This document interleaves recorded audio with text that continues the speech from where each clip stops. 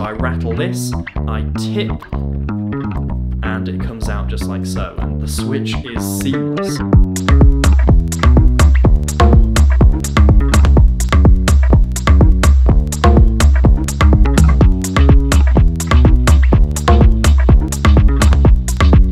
Alright, watch close. Keep your eyes on the bit of paper inside the Tic Tac box. All I have to do is tip it out, and it's already switched. Hey, how's it going everyone? Welcome back to another tutorial video. And today I'm going to teach you how to make a switching device that's disguised as a Tic Tac box.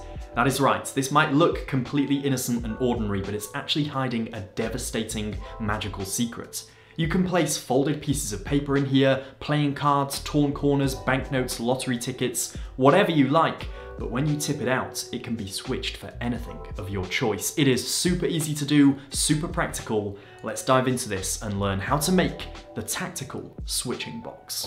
Alrighty, so here is everything you need to make the Tic Tac switching box. Of course, first things first, really obvious, you're gonna want a Tic Tac box, that kind of goes without saying. Also got some little magnets and the things that we want to switch. So we've got some paper and playing cards, we'll come to those in a second. You're also going to want some double-sided tape and some regular tape and some super glue. And last but not least, of course, you're going to need to sell your soul to the devil.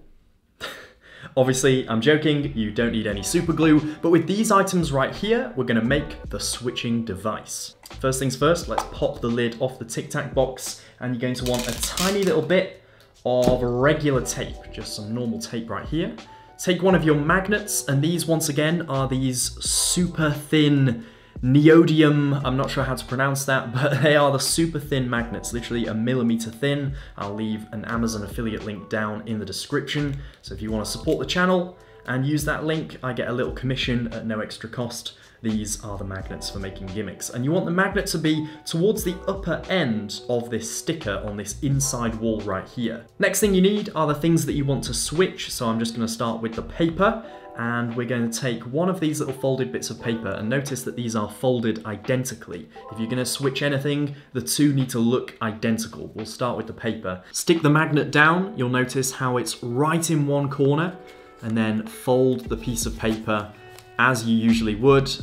Press it down nice and tight. When I drop this in, it magnetizes and it's concealed behind the sticker right here. So what this leaves you with is something where if I put this in the box and I tip, this isn't going to fall out, it's going to get caught on that magnet. If you want to do this with playing cards, you absolutely can. It's just you will need a stronger magnet. With the magnets that I'm using, the thinness of these magnets, it's not enough to hold the weight of a playing card, which is why I'm using paper here. These are much lighter than thick, dense playing card, but what you can do is you can use a torn corner of cards instead. So rather than a folded playing card, you can do it as a torn corner switch. With the torn corner variation, take your corner, place it into the box just like so, drop your magnet, this will tell you the orientation the magnet needs to be in, and then for this, just a little bit of regular tape, place it over just like this, and then similar kind of deal, except this time you have a torn corner in a Tic Tac box that won't fall out, it will get stuck to that magnet.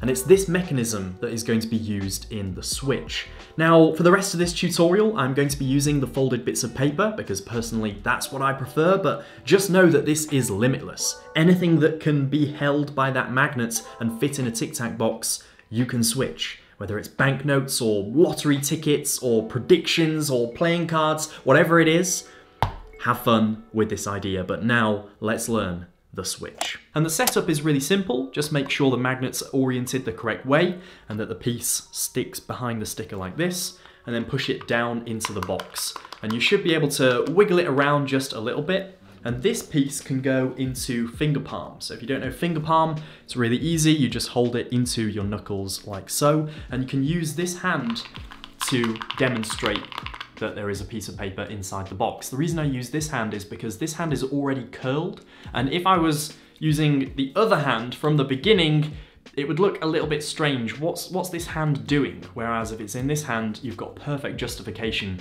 for your hand being in that position. Now, in a moment, we are going to use this hand separately, but the cupping there, the justification for your hand being like this, is that it's ready to receive the piece that you tip out. So a little bit of psychology, I think it's really important. So once you've got this piece of paper in here, you're holding it with this hand, you can be quite free here. You can almost show this hand empty. I wouldn't draw attention to it verbally, but you can just sort of demonstrate that your hands are empty. There's almost two moves that are gonna happen at the same time here. One is just the tipping motion so that the piece gets stuck, and the other one is me sort of pretending to catch this piece. And there's not really a set move to this. I just sort of open my hand, so it's in finger palm, and I just kind of release my fingers.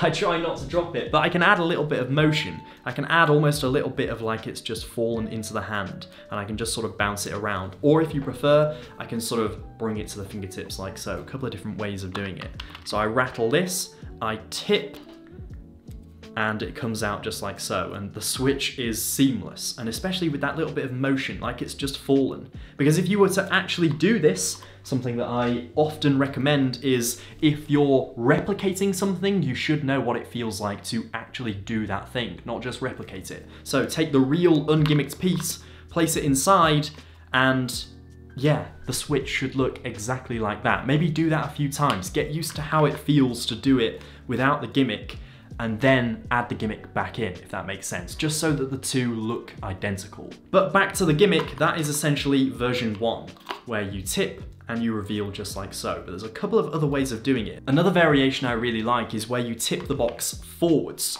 just like so, because you end up with the box upside down, which further proves that there's nothing inside the box. I just like it, feels a lot more natural, so I'll teach you this variation if I reset. So I can hold the box in this hand once again, I can transfer here and tip, and as I tip, this hand is going to come across and cover that opening.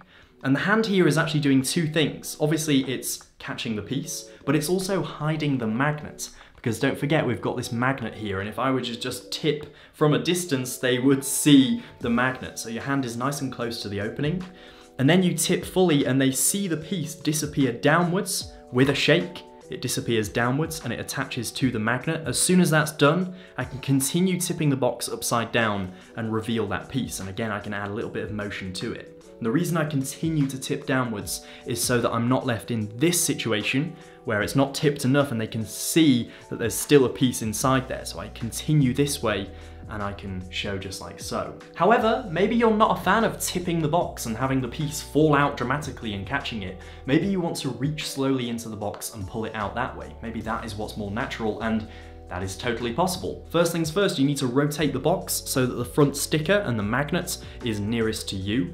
And this piece, rather than being in finger palm, is actually going to be behind that front sticker just like so, and I can pinch this with my thumb, so I can be really, really open-handed. That is one of the benefits of this version. I can really show there's nothing in my hands.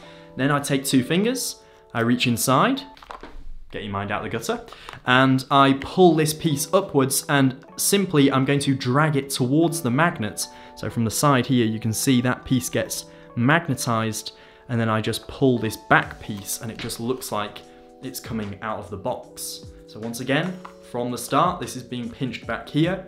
I reach inside, I take this piece, I drag it up towards the magnets, and then I take the one from the back. Just feels slightly different. It feels like a different switch, even though it's the same mechanism. I enjoy both, but personally, the speed and the casualness of tipping it out, I think gives you a better excuse to get rid of this box and put it in your pocket. When you're taking your time, there's a lot of time for them to see that something isn't right, and I think having that moment happen quicker for me personally is better, but again, that is up to you. I think both versions are valid. And there we have it for this tutorial. It feels good to be back in the flow of tutorials. I've missed doing this. I hope you enjoyed this one. If you did, make sure to hit the thumbs up button down below on your way out. That is always really appreciated. It does help the channel out for some reason. And if you're new and you like magic, or you're a magician, then make sure to subscribe. I do anything and everything to do with magic, so I'm sure you'll have a good time. And if you want to learn even more advanced magic, then I teach some of my most powerful secrets in tutorials, lectures, and masterclasses over on the Magician Club, which is a membership that starts at just $5 a month. And for that, you get access to every single new lecture, masterclass, and tutorial on there. I personally think it's a great deal. Hit the link in the description or go to themagician.club and sign up today. That is massively appreciated. If you want to do that, completely optional. And yeah, I think that's everything. So I will see you in the next video. Until then, take care.